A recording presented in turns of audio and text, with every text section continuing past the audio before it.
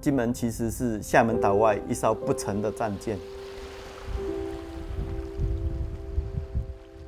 一个发生战争的地方，住在这座岛上的人一定不希望它再发生战争。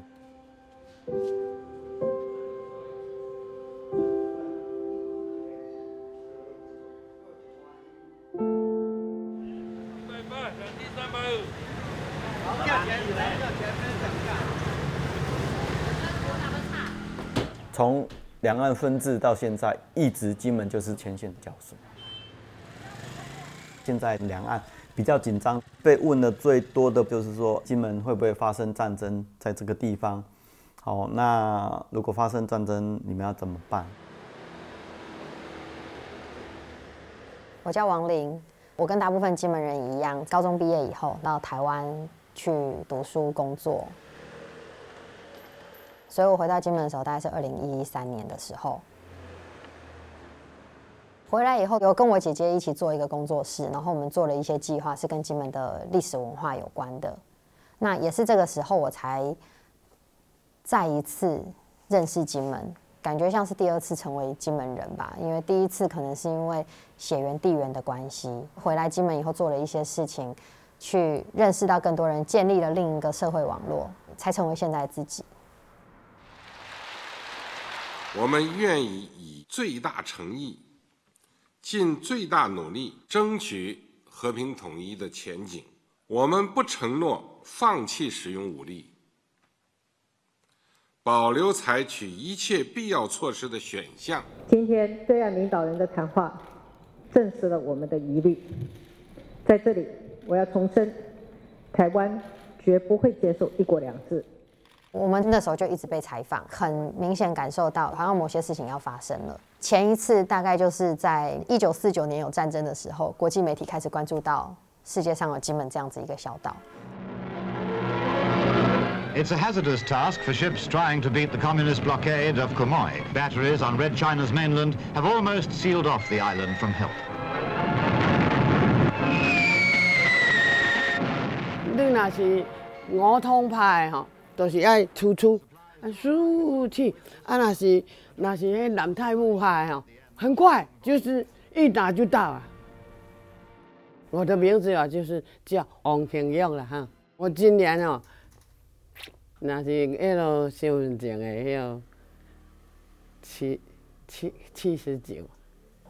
迄阵啊，我16岁，你头一日咧拍哦，搞7个吹干哦，我们在把花生的时候，直直拍来，全袂对转来食饭啊，用爬回来了，就爬那个水沟回来了，有可怜无？我拢会记哦。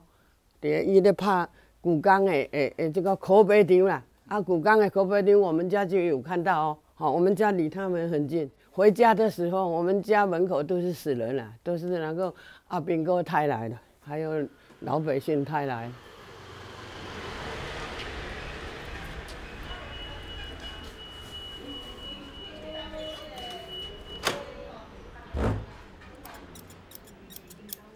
67年，我才从这里开理发店。那时候大兵哥是很多啊，晚上到10点也不能做生意，要关门，警察要吹哨子。像我们那个布，这绿光灯要盖一半，一半为什么要盖一半？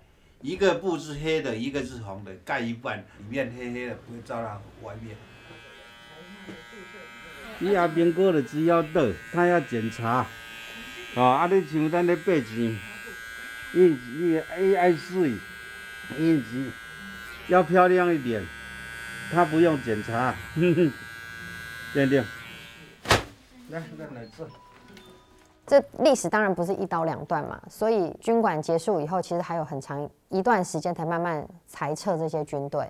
所以我小时候印象很深，还是有很多阿兵哥在路上。我们金门老板经过。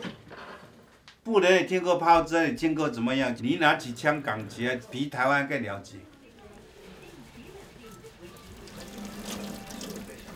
假如我们金门在战，起码顶多的跑到台湾去啊，因为大部分台湾都有房子嘛。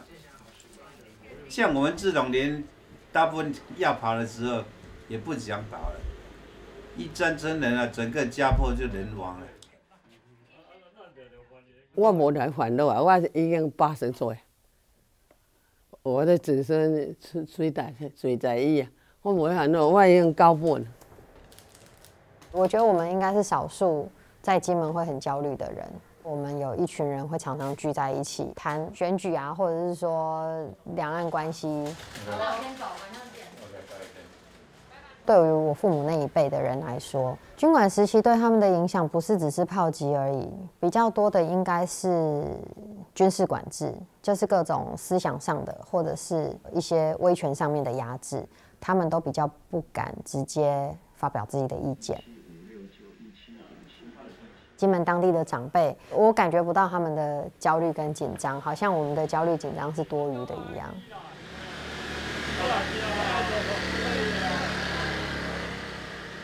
我会觉得金门世代间的隔阂相当深，后面出生的人很难去理解到前面的这些老一辈经历什么样子的苦痛。然后老一辈的这些人呢，因为常年被禁锢在这座岛屿上面，他的一些想法一直固守在可能30年前、50年前的那个样态。其实金门有一个，我们不讲潜规则，或是家族之间的一种不用讲的一个约定，就是说家里面要有一个人要看着长辈。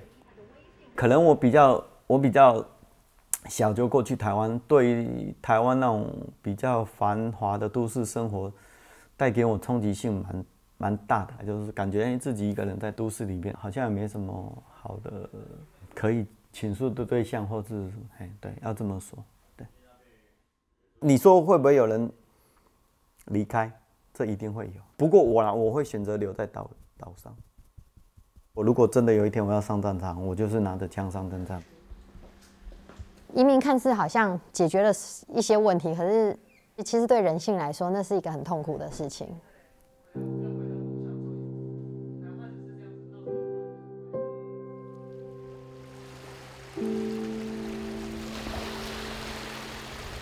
金门，它像是筹码，或者是像是棋子，但是它又很难做到棋手。从38年以来到现在，金门固守这个阵地的这个使命，它依然都还是在这里。它不像是船只一样，它可以移动的。如果讲比较悲观一点，叫做可能是一个悲惨的宿命。我不觉得金门怎么样不是我们决定的，毕竟金门不是只有一个用途。军事也是一块，可是它很值得看的部分有很多，比如说它的传统建筑，然后它历史文化也刚好在这个岛上，因为军事的关系被保留得很好，生态其实也很好，在金门其实很容易看得到鸟类这一些。